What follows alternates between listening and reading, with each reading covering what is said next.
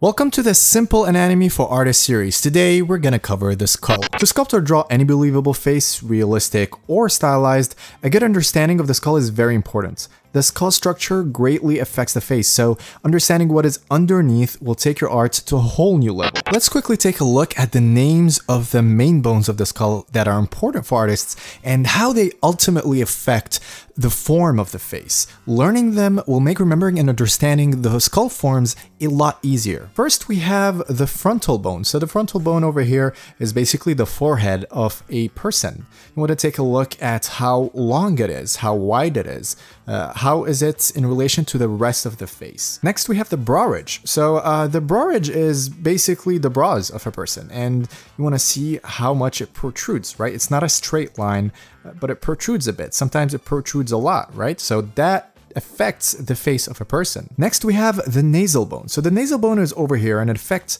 how big the nose is, or how small it is, how far it goes outwards, or how flat it is. It also affects whether the nose has a bump. So the bump is usually around this area. So pay attention to this bone over here. Talking about the nose, we also have the nasal cavity. So how wide this area over here will affect how wide the nose is. The wider it is, the wider the nose will be. Next, we have the orbits. This is where the eye sits in. So this makes it a very important area of the skull.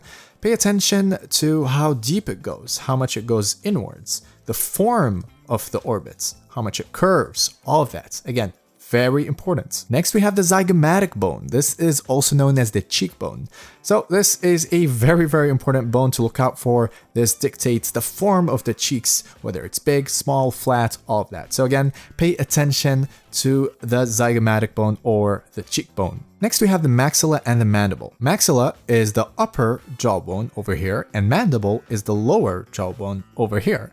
Now, these are two very important bones, but specifically the mandible is one you want to pay attention to. You know, whether the chin is wide, narrow, whether the jaw is sharp, whether it's round, how wide it is. All of that hugely affects the design of your character. It affects whether it's masculine, whether it's feminine. It affects the look of the character. Really, again, this part of the bone, very important to pay attention to. You also want to pay attention to the dental arch. This is why the mouth is not straight. It goes around this arch over here, around the teeth. It's very important to take a look at the side of the skull as well. The cranium, it has an egg shape. It's not a circular spherical shape. You also have to pay attention to the cranium's shape from the front as well. We also want to pay attention to the ear canal. Notice that's around the middle of the skull. This is where the ears go. We also have the mastoid process over here. This is where the sternocleidomastoid muscle goes. This is the neck muscle. Again, another important part. This is, again, if you pay attention, behind the ears. Going back to the mandible, again, pay attention to the angle of the mandible, so the angle of the jaw over here, where it's located under the mouth, as you can see, so not above it, under it. And we also have the mandible protuberance, so how far the chin goes. Does it go outwards a lot? Is it receded? All of that really affects your character. Again, pay attention to all of these forms. An important thing to learn is proportions. Now, these are general guidelines. This is what's globally accepted as what a skull would look like, but you don't want to follow this to a T. Every skull is different, every person is different, so naturally our proportions will vary. But again, generally speaking, this is what the skull would look like. If you follow these steps, these proportions, then you're gonna get something similar to a skull. In this example, I split the skull into 6 different parts. Now, we split it into different parts simply because it's easier to remember that way. So the way to remember it is the middle of the skull is generally where the eye line will be. And then if we split the bottom part into thirds, we have the bottom of the nose over here, the bottom of the mouth, and the chin. If we look upwards, we'll have the brow ridge. So again, thirds. And then the forehead, this is around the area where the hairline will be at. So the hairline, well, that will depend on the person, obviously. And finally, the top of the cranium. Looking at the proportions of the skull from the side, similarly to the front, we have the top of the cranium, the forehead, the brow. We have the eye line, so where the eyes go. We have the nose, the bottom of the nose over here. And then we have the bottom of the mouth. So I'm going to quickly sketch the lips. And finally, we have the chin. We also have around the middle of the skull over here, the middle of the cranium, we have the ears. So the ears start around the level of the eyebrows, like so, and stops at the bottom of the nose. Again, general guidelines. We also have the neck that starts around the middle as well. Part of learning anatomy is going through a lot of reference, and you got to be really good at observing what you're looking at.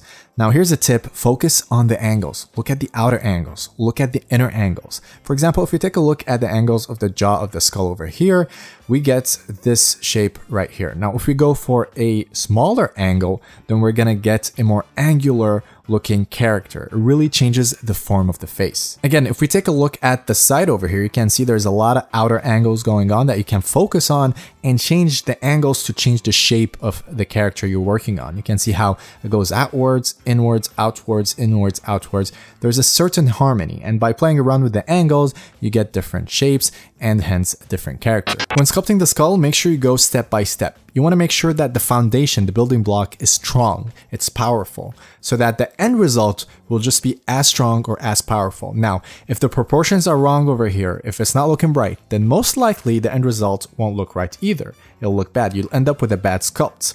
Otherwise, you'll end up spending a lot of time trying to fix what you could have done right from the beginning. So again, don't skip steps. Do it step by step. I'm going to take you through the 5 stages of sculpting a skull. Level 1 is primary forms. It's basic proportions. Keep it simple. Just, pay attention to the height of the skull, the width of the skull, the outer angles, but keep it at that. Nothing complicated. Don't add details. Aside from proportions, make sure you're sculpting planes. Top planes, side planes, front planes, bottom planes, back planes, all of it. When you're working with 3D, even when you're drawing, you really want to pay attention to the form as a whole. Otherwise, you're going to end up with a really flat sculpt. Level 2 is still primary forms, but now we're hinting planes, and we can see how that really affects the form. I'm sculpting the planes of the temple, the side of the head.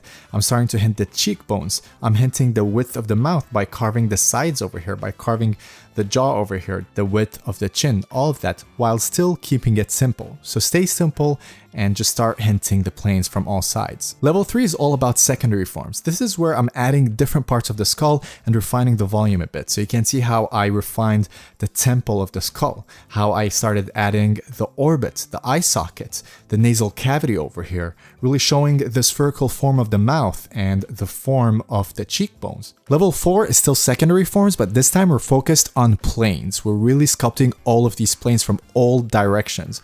We're really trying to understand the form from the reference we're using, right? If you're looking at a skull reference, you're not just sculpting what you're saying, but you're really trying to understand all of the directions. Here's a demonstration of what goes through my head when I sculpt something complex. So I deconstruct it into big simple shapes, and then I start adding planes, looking at the volume, the width, the height, the proportions, all of that. I try to pay attention and observe all of that, and then I start sculpting, and I start with something simple and I build on it like you can see, and then we get something really nice. Level 5 is tertiary forms. This is where you start adding details. Now you can spend as much time as you want in this stage adding these little details and making your sculpt pretty, and this is basically only if you want to get a final finished sculpt.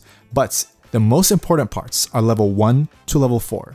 Get them right before you go to level 5, otherwise this will not look good. Also, for learning purposes, level 1 to level 4 are the most important levels. This is where you learn the most. Once you get really good at your sculpt and sculpting in general, then you can start having fun and putting more time into level 5. Before we sculpt a skull, we need to prep for reference and guidelines for proportions. Search for real skull images to use as reference. The more references you have, the better. To have your own guides in Blender, you can create a plane, rotate it on the x-axis by 90 degrees, click on Object Properties, scroll down to Viewport Display, change Display As to Wireframe, and check In Front. Divide the plane into 6 parts with 5 loop cuts, scale it from the front a bit and place it, duplicate it, rotate it, and repeat the process. Also make sure you aren't in perspective mode when using these guides. They won't line up with your skull. You can also use your hands instead for measurement as you get more comfortable and experienced. Remember, you don't have to be too accurate. These are just general guidelines. Alright, time to sculpt a skull and show you how it works in 5 steps. Step 1. Shape a sphere from the front and from the side to match the skull's proportions. Focus on your reference and pay attention to the outline of the skull. Keep it real simple. Notice how I didn't subdivide the sphere yet. Keep your poly count low if you can. It makes it easier to manipulate the form. Also, at this stage, the move brush is more than enough. Step 2. Remesh your sculpt and start hinting the planes of the skull. Remember to stick to primary big forms. We don't want to rush into details early on. I'm currently working with a little over 3,800 polygons, and I'm mostly using the move brush, clay strips, and smooth brush to work the forms.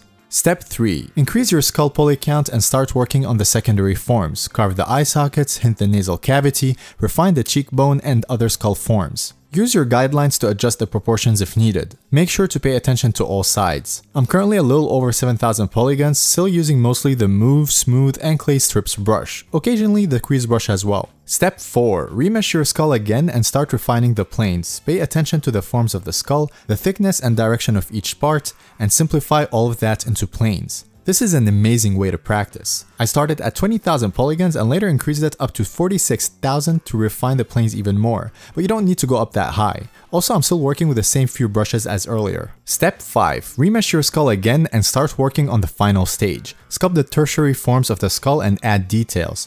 Mark the borders of the teeth, carve the nasal cavity, and continue to carve and refine the skull. Don't focus on only one part. Work all areas and sculpt back and forth, making sure you keep harmony all over. Carve the lower teeth and push it inwards, then start sculpting the upper teeth, adding and carving the form of the teeth as a whole. Slightly indicating the teeth is more than enough. Continue sculpting the skull, pushing its tertiary forms as much as you want until you're satisfied. The poly count of the skull is at 197,000, and I continue to use the same brushes as earlier with the addition of occasionally using the clay and scrape brush. Once you're done with your skull, appreciate your work. Nice. If you want to learn more, I got courses on sculpting, anatomy, and more. Check out my online store for more of that. I'll leave a link in the description below. I'll release more anatomy videos over here, so make sure to subscribe and hit that notification bell to be the first to find out when I do. Cool. I'll see you in the next video. You are beautiful.